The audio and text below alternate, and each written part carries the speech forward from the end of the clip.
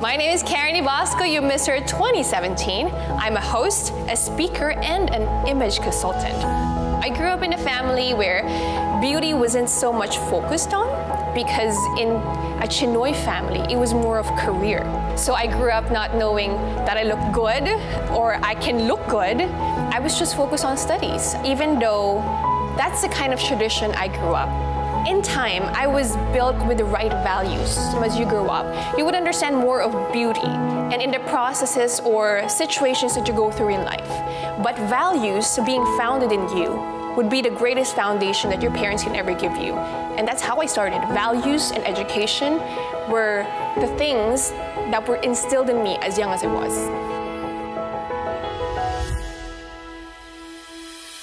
I never thought that I have made that impact in my community, and I continually want to share my story and encourage other people to do the same in their own journey, because we can achieve more together and we can encourage more people to be in the path where they are called and created to be. Watch me on Chinoy TV presents Chinese by Blood, Filipino by Heart, only on CNN Philippines. Hi, my name is Chris Tan. I'm an entrepreneur. I'm also a life coach, and I also act, and I dabble in cryptocurrency. So growing up as a Chinoy was a little bit challenging because I had very singkit eyes, and I would always be made fun of because my eyes were so small. So I had a little bit of an insecurity about that growing up. I also am very moreno, so that was a weird mix, and people found that very weird and made fun of that in my school. Well, the good thing about me was I'm never really one to allow anyone to talk down on me or make fun of me. I actually looked at it as a challenge to be accepted, not just by me, but by my peers, and to look beyond the physical. This is something that I think is important to be able to get out there so that people understand that Chinoys are also Filipinos.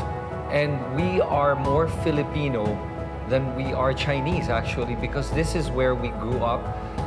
Although we bring our Chinese culture as a part of it, our hearts are still here in the Philippines.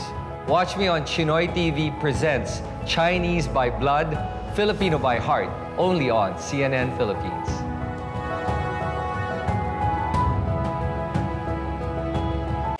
I'm Valerie Tan. I've been a TV and events host for 15 years already. I'm also a content creator. I do lifestyle and travel vlogs, and I'm also an entrepreneur. I'm very fortunate in the fact that my parents are very supportive with my career of choice, because as a Filipino Chinese, diba, the usual stereotype is you're expected to be a doctor, an accountant, an engineer, and of course, an entrepreneur. But for us, me and my siblings, we all had different career paths, and my parents were very, very supportive of each of our choices. So they would bring me to all the auditions, and up until I was starting already and struggling to get a project on TV, they were there for me. They were truly 100% supportive and gave me 100% unconditional love and support. I'm very lucky in that aspect.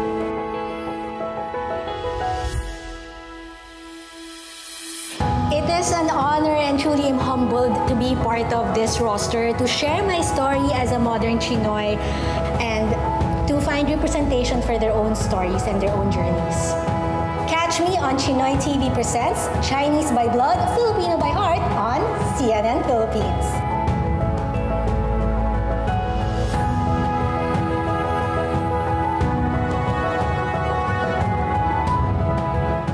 Hi, I'm Ian Loreños. I'm a TV director and a filmmaker. I grew up in a, you can say, typical Chinese-Filipino family. My dad was a merchant in Divisoria and my mom was a housewife. And we all studied in a Chinese-Filipino school. I can say that my family was somehow in between traditional and modern Chinese-Filipino family.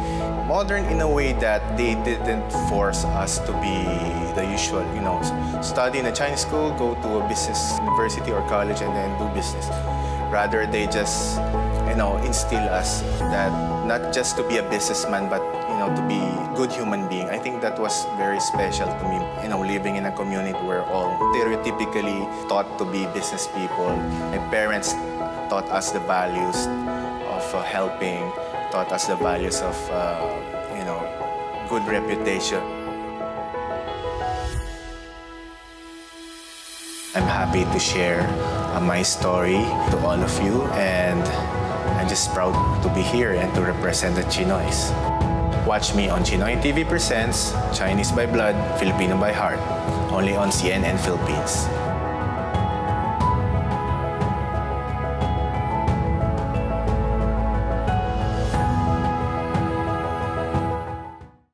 Hi, I'm Rains Mika. I'm a fashion model and I model professionally and internationally.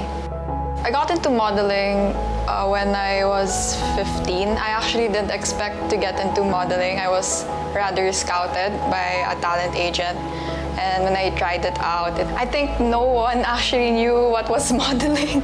In the Chinoy community, well, I would get comments like, what is she doing? It also made me question myself, what am I doing? I was just having fun and learning from the mentors who discovered me in the talent agency. And eventually, I found a place for myself in this confusing world. I found that modeling actually made me found this group of people where I felt like I belonged to.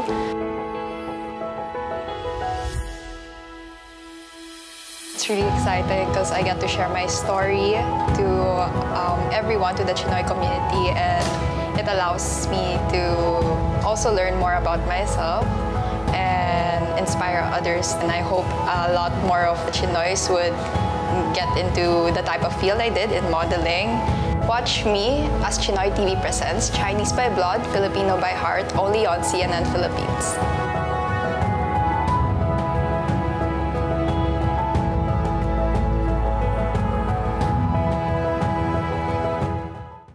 My name is Stan C. I am a sportscaster and a voice talent. So when I was growing up, I was bullied because of my name. I was bullied because I was bookish. I was considered a nerdy kid. And in a way, pag na-color ka na into your little box, hindi na nila ma-i-imagine na you can step out of your box. When I was being bullied, it was really people making me feel bad about myself, making me feel that I shouldn't have any self-confidence, any self-esteem. So it wasn't necessarily about like what I wanted to be or who I am. It was more of who they thought I was. My goal was to reinvent myself.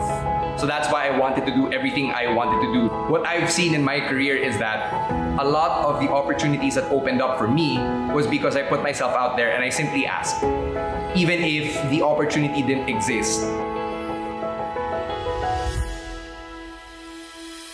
One of the things I really believe in is representation. It's something that I really stood for and wanted to push for, and I'm glad that this season we're expanding beyond coverage of Chinoys inside Metro Manila. So it's great that we're hearing all these stories because it adds more diversity and more flavor into the overall picture of what being a Chinoy is.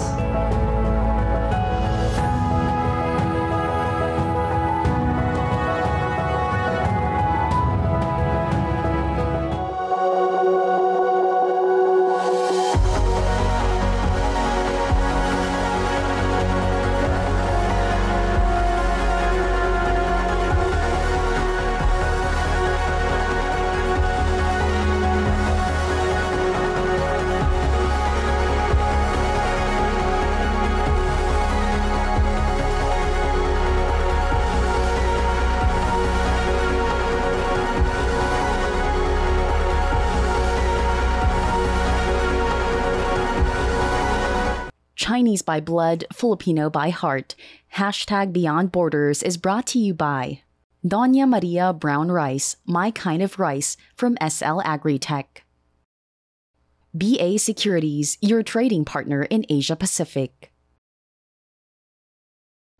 Dash Cargo, propelling possibilities.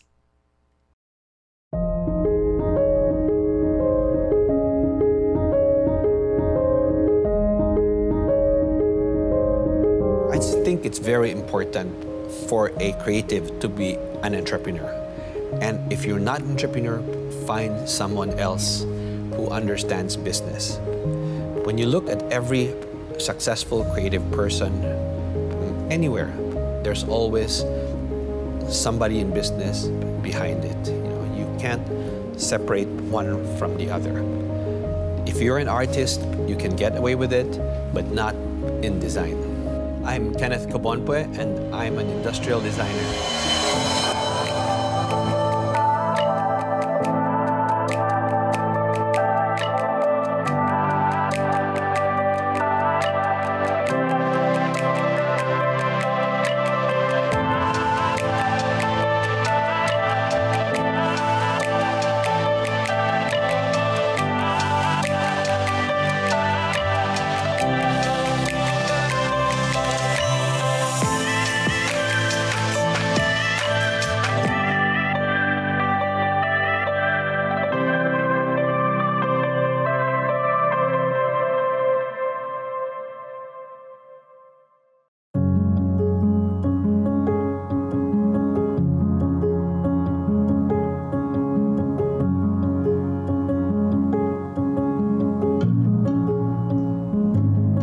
I'm Kenneth Cobonpue.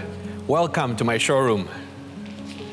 So these are my classic pieces here. This is the Bloom chair. This is my dog, Rory. And these chairs are made out of Italian microfiber, and they swivel like this. Yeah, it's one of our classics, and of course it's inspired by a flower, and the amount of work that goes into this one is like really creating it's like a wedding gown. I think every design of mine really comes from, it's a sum, any design is a sum of all your experiences. And part of them are growing up as a child, growing up in your family, your travels. It's very hard to determine which inspiration draws from where exactly, because I think you're really a sum of your experiences and some of your culture, how you grew up. And in my case, it was growing up as a Chinoy in the Philippines. My father was a traditional Chinese businessman, and my mother was working always from the house. She was a designer who built furniture literally from our backyard. Every night before going to bed, she would read stories of fairy tales and different stories from faraway lands, and this would make me imagine things. It was a very, very creative childhood I had, because after I drifted off to sleep with these stories, the next morning would find me wanting to recreate these stories using the materials that I found. So you can say that I'm a mixture of both worlds, both the creative and the pragmatic one. And I guess that's also a reason for succeeding in business. I'm very glad that I grew up, that I had a very Chinese upbringing, in that this sense of being pragmatic, always using your common sense, was taught early on.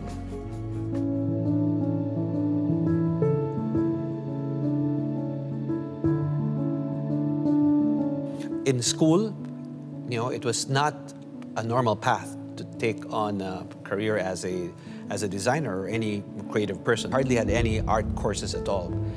But I was always very creative. I was designing all the uniforms for basketball, the posters for a concert. So I found my outlet there.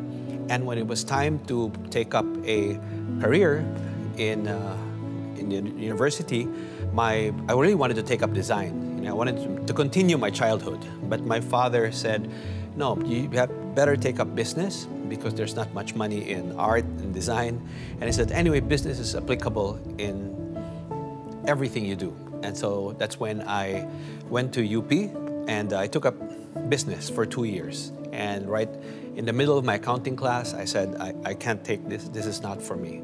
So I walked over to the fine arts department, got a schedule for the next entrance examination. So I sat there that Saturday or Sunday, and there was a drawing exam. And because I didn't have any art course or any background, I didn't know how to draw. So I failed the entrance exam.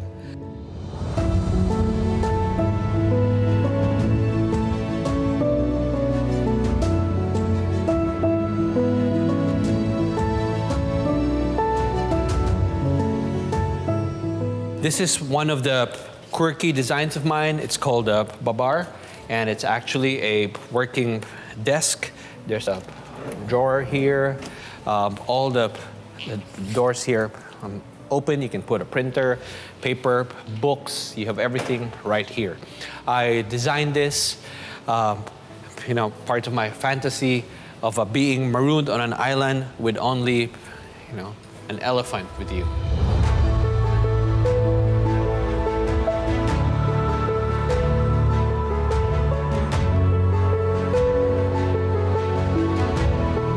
Actually, my father wasn't happy with that decision at all, to take up fine arts. But my mom always encouraged me. She said, just follow your heart, and it's very important that whatever you do in life, you need to enjoy doing it. It should be comes from a passion. And so that's when I decided to take up design. Being Chinese, growing up listening to your father talk at the dining table, it was always common sense, It was always, I think a Chinese always simplifies things, thinks with his head.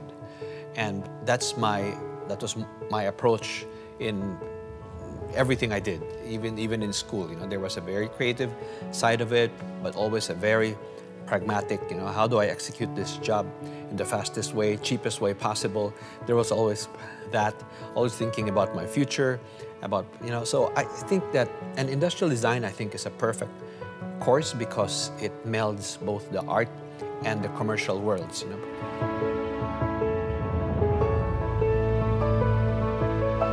Well, growing up in the Philippines, I think that we are, as you all know, the cliche that we are a mixture of different cultures, and all the more in our family because I grew up in a Chinese family. And then when I went to study in America and subsequently studied in Europe, I think I got to know the whole world, and every design of mine has a world outlook, although it's rooted in tradition, in that the hand craftsmanship that I use comes from the Philippines. It's done by skilled artisans from here. A lot of the ideas around it come from my upbringing, which would include it's a mixture both of East and West.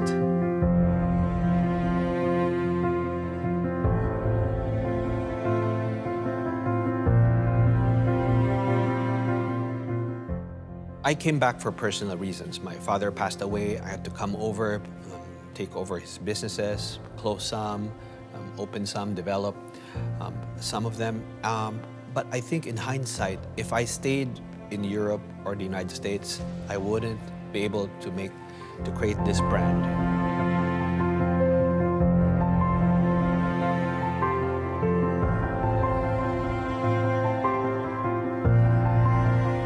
When it came to making furniture in Asia, there was no China, there was no Vietnam then. The Philippines was a major player in manufacturing. And so companies here would make designs, manufacture it, only to be sold in different brands. There was a lot of original design going on, but they were lost. They would be labeled under a different name in Europe, in the United States, and even from state to state. Brands would just take up your design. And now a lot of that market has gone to China because we were nameless, we were faceless. No one really knew that it came from the Philippines. So it was very difficult in the beginning because when I made my own designs, I wanted to put my name on it, which was unheard of. I knew I was onto something that was very unique, that was personal, that was mine, and I wanted to put my stamp on it. It was made in the Philippines. I didn't want anyone taking unnecessary credit for it. And so because of that, a lot of companies refused to buy from me. So for about 2 years, the factory floors were empty. It was very difficult because my mom and dad then were looking at me and saying, "What are you doing?" And I had to really, again, follow my heart, to always believe in that conviction that Filipino design must take its rightful place in the world.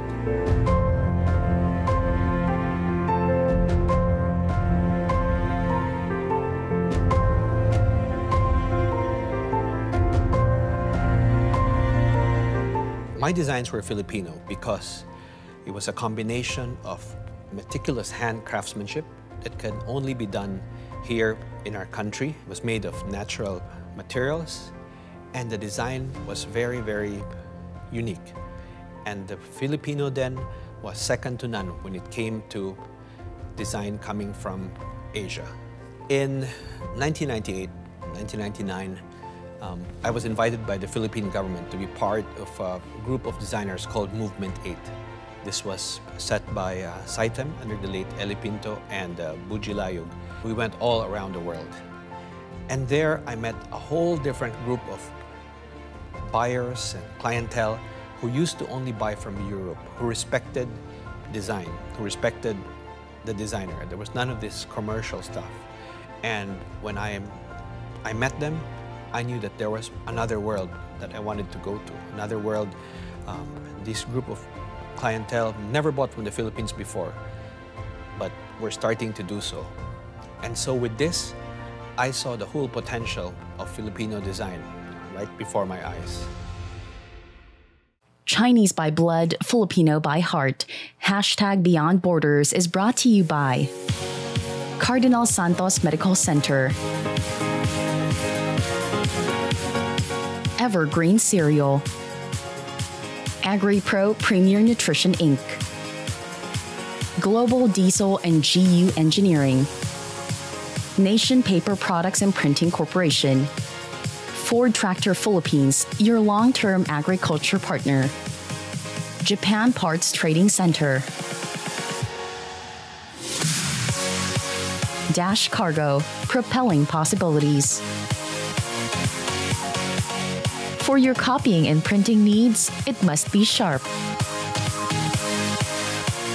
Radisson Blue Cebu, Philippine Sitiok Songlim Musical Federation Association, Chua Beng Teng, Alejandro Ko, Jimmy C, Nang Family, Enrique Chua, Lee Pue Chin, Albert Ko, Stephen Sia, Rosalina Yasay, Anson Tan, Sherwin Choi.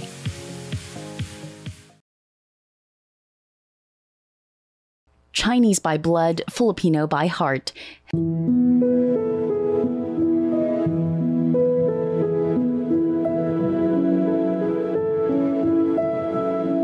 My mom was quite a well-known designer actually, who invented a new technique of working with rattan, and she was the toast of Philippine design during her time.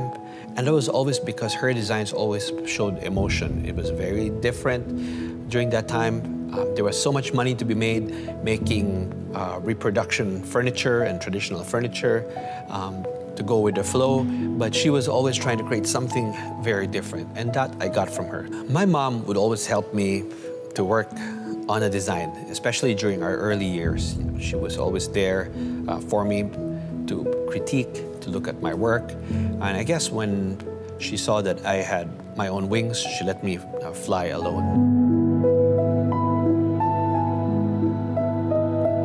I've always wanted to make a sofa that looks like a leaf, but I never knew how to do it right until now. So this is literally like a giant leaf. It's quite plush. It's made out of plush velvet. It's quite comfortable. And this is the side chair.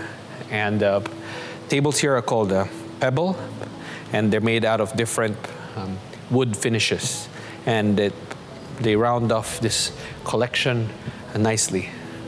I've been asked many times, which is more important, form or function, right? And in the real world, you can't live without the other. As an artist, your first responsibility to the world is one of beauty.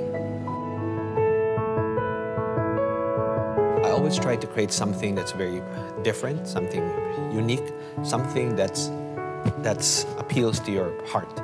And then after that, I make it comfortable, I make it sellable, then I think of other things. Because if I start thinking about these other things in the beginning, I won't be able to create something really different, something that's really that comes from the heart. This is one of my favorites, and it's a showstopper. It's called Limbo. This is called the Limbo Chandelier. This is a collection of about 4 different life-size figures made out of copper wire.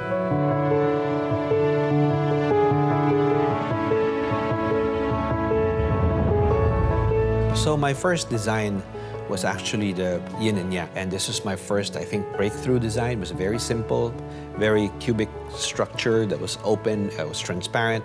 This became the first design in a long line of collections using this same principle. The next designs were like the balu, which was inspired by a basket, growing up. I would walk through the markets in Cebu and see all these beautiful baskets and saw how the structure was so simple and yet beautiful. The voyage bed, which was very popular, was used by Brad Pitt. It's in the music video of Maroon 5. To me, when you sleep, you take a voyage to a world of dreams and then come back the next morning. Every piece of mine tells a story.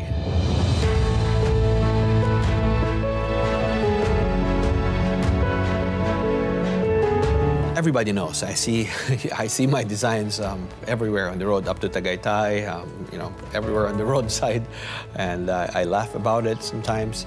And I think it goes with the territory. When you're a pioneer, when you try to do something unique and successful, and people follow you. It saddens me because it's taking away the jobs of many Filipinos. It's really a blow to our creative industry because a lot of thought, a lot of resources, a lot of cost went into developing this product. I understand, when you're trying to develop a new aesthetic, people will follow. And I've gone, after them. I still have a lot of cases pending in court, which we still pursue, and we will pursue them, not only for myself, but for the whole creative industry. And but what I always say to fellow Filipino designers is to always try to move on, to try to develop the next thing.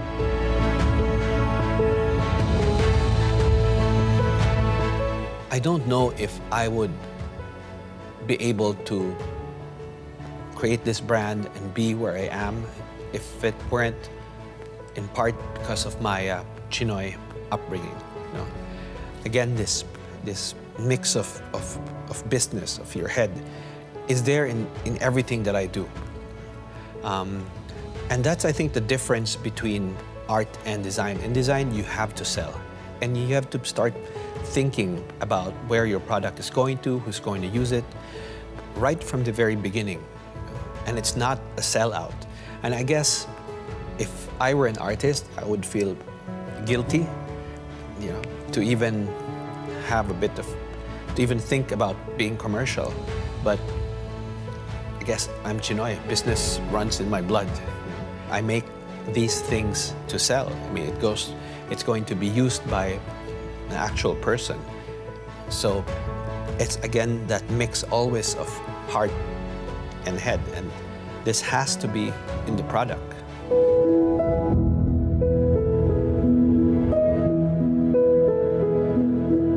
Cebu inspires me in many ways, and because we always used to go to the beach on weekends, so it was always the sea.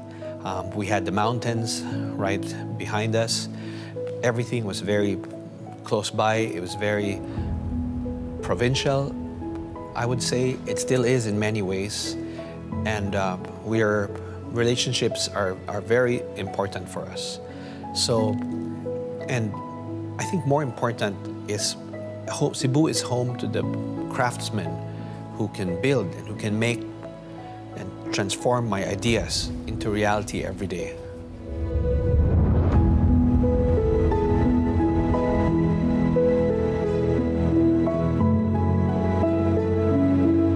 You have to understand that here in the Philippines, like in the rest of the world, traditional artisan skills are dying. The average age of our artisan is about 50 to 60 years old. Their kids don't want to be working with their hands anymore. Their goal is to send them to college so that they can work in offices and call centers and go abroad. It's very important that these artisans have a means of living. And you see that around the world. The Swiss have their watchmakers, the French and the Italian industry, the fashion industry, have their bag makers, and they're very proud of it. And we have to develop and protect our industry.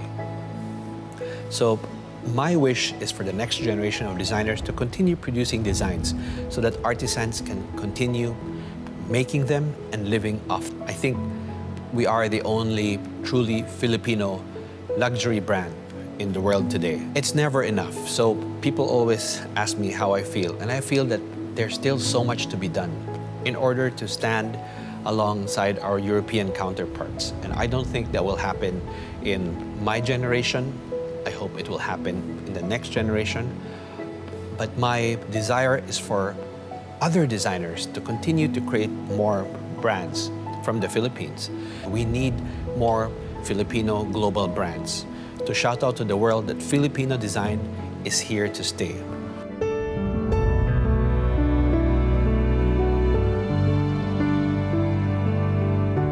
I've been asked two questions. First, how can ordinary Filipinos afford my furniture? And I say that day will come when I stop producing in the Philippines and have it made in China. Because that's the only place. Everything that you find in everyone's home is today made in China, right? But I choose to remain in the Philippines with its high cost, with its high labor and manpower. There is no other way. And the second one I'm always asked is, what have I done for the country, for fellow Filipinos? So I've done two things because I can't make my furniture or things that I do accessible to everyone. I go back and give back by trying to design and consult on public spaces like Naga Park, the airport. What's very close to my heart is actually education. And I've co-founded the Industrial Design Program at the University of the Philippines here in Cebu. I used to be chair and consultant of the College of St. Benilde, the Industrial Design Department. So education is very close to my heart because I believe that the next generation of designers will shape the industry and the future of our country. Chinese by blood, Filipino by heart. Hashtag Beyond Borders is brought to you by Cardinal Santos Medical Center,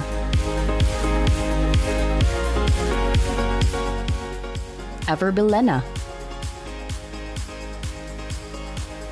PG Flex Linoleum and Maruyama Tarpaulin, Evergreen Cereal, AgriPro Premier Nutrition Inc., Global Diesel and GU Engineering, Nation Paper Products and Printing Corporation, Ford Tractor Philippines, your long-term agriculture partner, Japan Parts Trading Center, Dash Cargo, propelling possibilities, Philflex Wires and Cables, Chua Beng Tang, Alejandro Ko, Jimmy C, Nung Family, Albert Ko, Stephen Sia, Rosalina Yasay, Lee Hongming. Chinese by blood, Filipino by heart.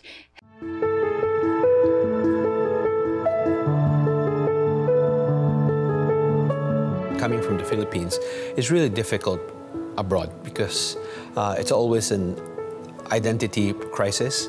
When I would say, I'm Filipino, and fellow Filipinos never look at me as if I were one of them because I'm Chinese.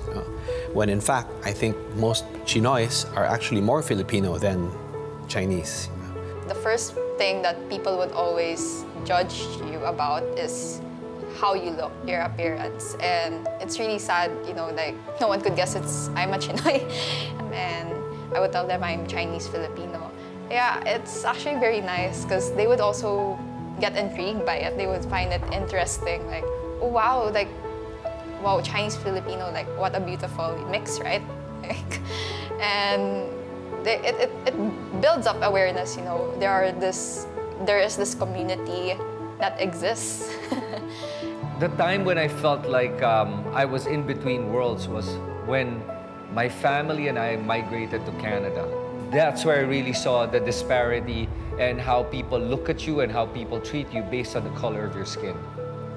So when I assimilated into more of a Western perspective and way of life, I thought I'd be happy, but you know, there was always something missing until I started to explore my roots, my Asian roots.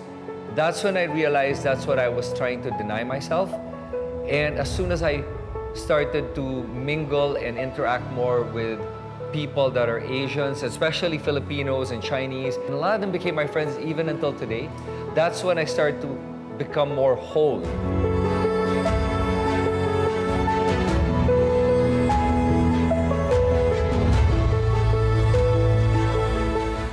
A modern Chinoy to me is a combination of mind and heart. He's a person who has a who is rooted in his tradition, in history, who understands it, and yet is very global in his outlook.